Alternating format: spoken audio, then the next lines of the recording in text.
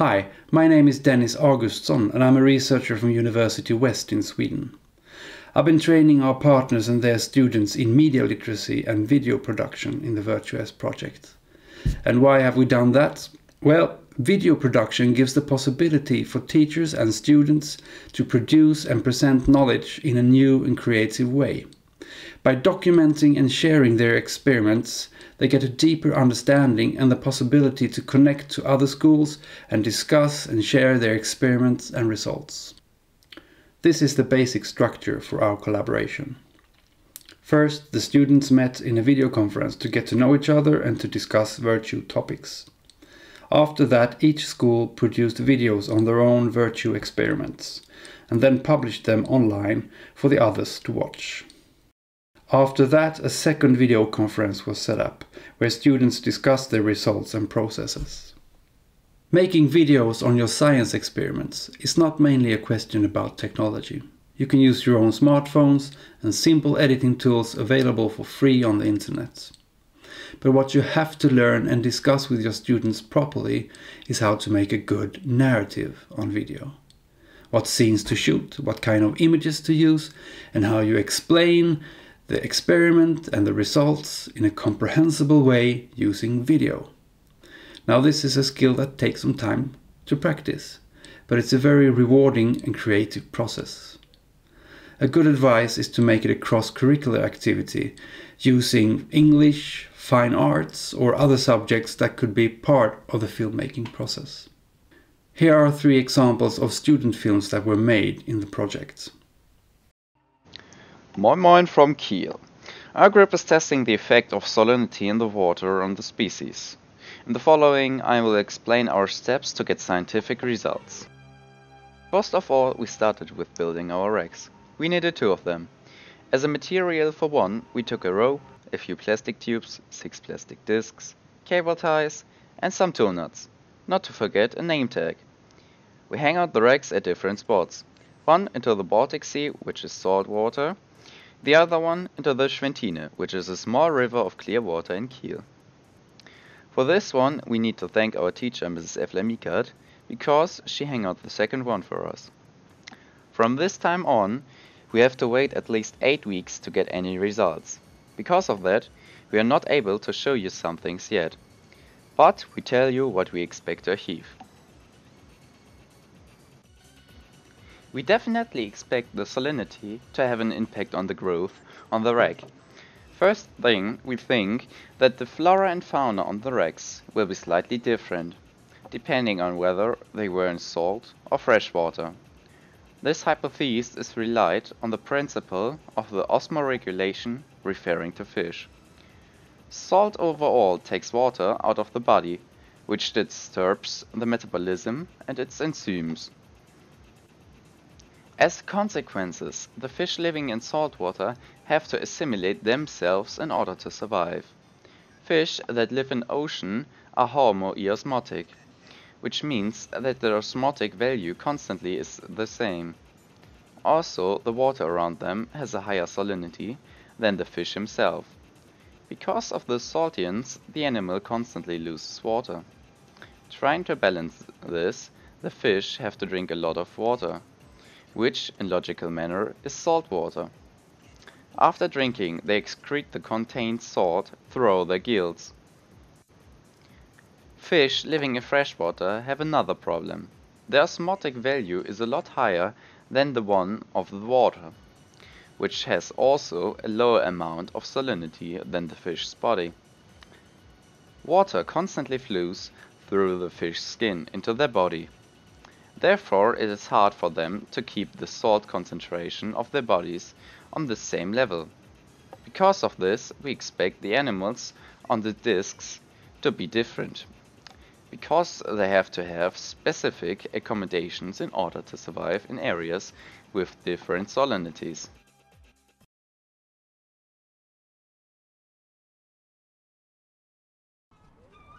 Biofouling is how it grows alls and animals on boats' hull. Why this is interesting and important is because it fouls alls, which then slows down the boat. To prevent that alls are growing on the hulls, is there different solutions. You can drive a boat up on a vacuum plates, have boat lifts and underwater wash. Some days ago we took up a wreck that had been in the sea for 1 year. Here we saw how algae and other organisms grew. On the upper side of the disc it was 31 barnacle, and on the other side it was 46. The underside was covered in 95% of bryozonas. Species we found was Filamentus algae, Gammarus, Electra spearviolet, Bristol worm and Pillayella. Jo.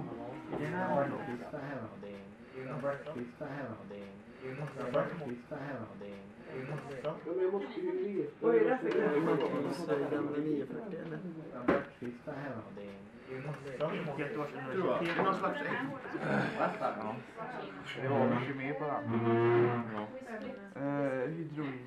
för Filtråd i alger, du vet vad det är? Blåform alger. Hur kan de här simma runt i halva tanken? And we're going to test some different paints to find the one that protects the hulls the best.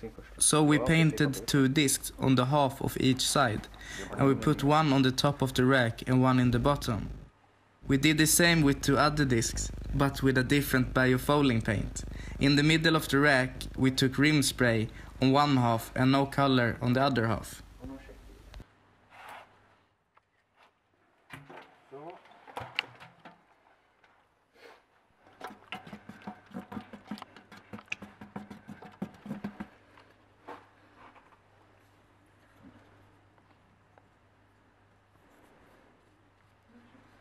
Så.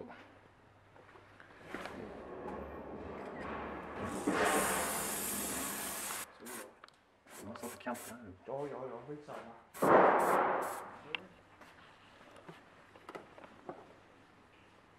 Den är observerad. Paparazzi. Har ni nagelvakt? Men nu, det är... Jo. Ja. Är det grillat?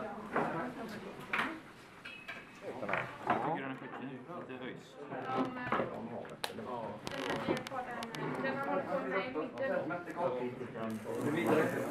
men det är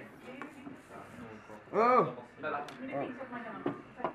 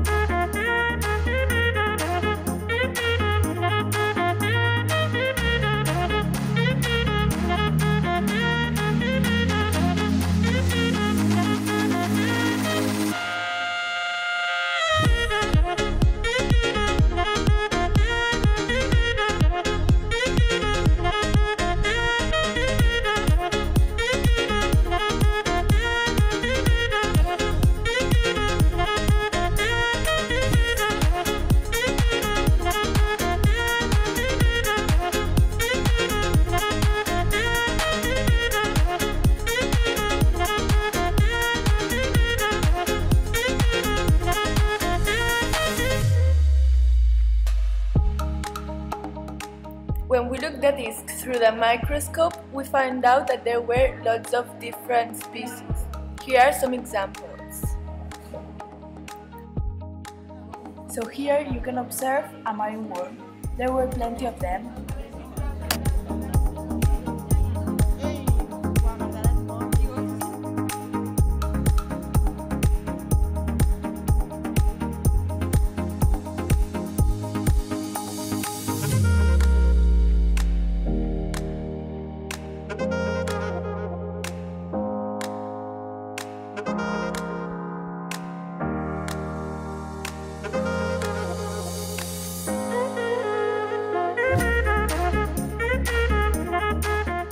Strong differences between the first disc and the last one.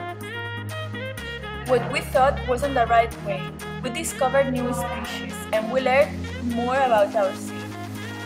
There's a lot of amazing life we can see.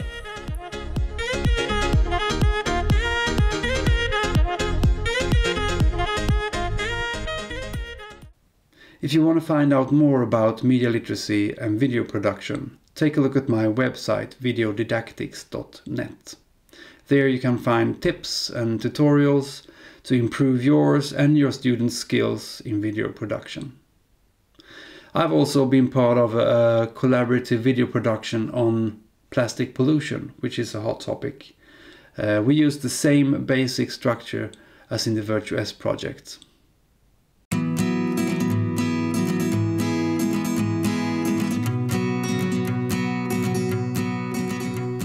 In the spring 2017, K-12 students from the United States and Sweden engaged in a collaborative video production on plastic pollution. The project was created through a participatory design process with teachers and researchers framing outcomes and learning processes. The project started with local activities on plastic pollution, as well as introductions to video production and media literacy. The students then met in a video conference discussing different marine topography and the issues of plastic pollution.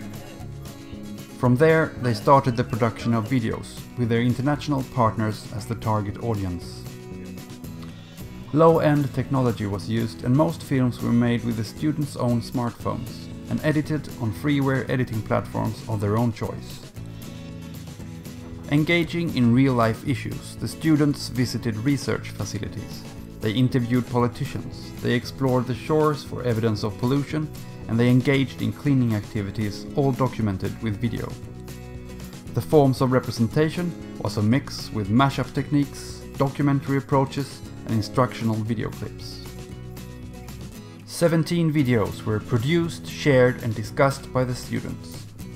They finally met in Charleston on a joint excursion at the Department of Natural Resources, deepening the relations and their knowledge production.